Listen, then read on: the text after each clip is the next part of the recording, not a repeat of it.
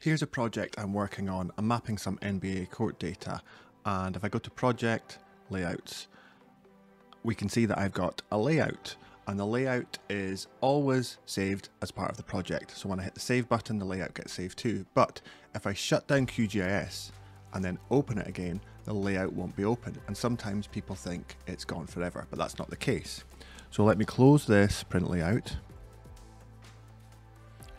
And this is what the project looks like when I open it. There's no print layout open and I can't see it.